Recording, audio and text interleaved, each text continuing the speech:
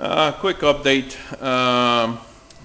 I ended up having to connect a floodlight to the system to be able to keep the load on, so I wouldn't have to dump it all the time. As you can see, it's quiet now, but I ended up having to add a battery to put under charge, as well as a floodlight to give the system sufficient load so it wouldn't dump power out. As you can see, the voltage right now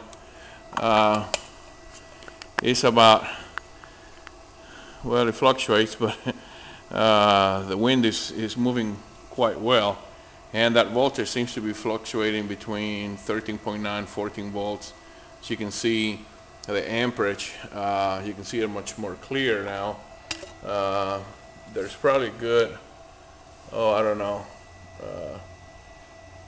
maybe 8 amps, 10 amps going on right now, but you can see the system voltage is pretty high. So the system's working quite well.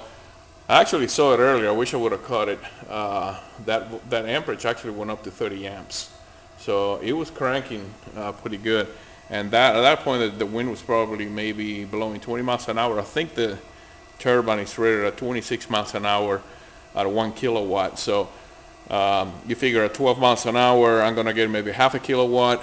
That's why I decided to step it down to 12 volts. It increases the amperage, but it allows me to charge the batteries at a lower wind event.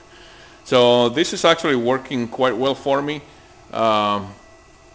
Wish that you could see it all better, but inside the shed it is kind of dark.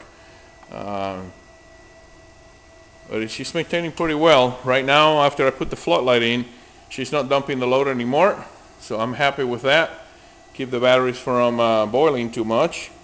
And just to give you an idea of the setup right now, there's the refrigerator that's connected to it. There's it's actually a freezer.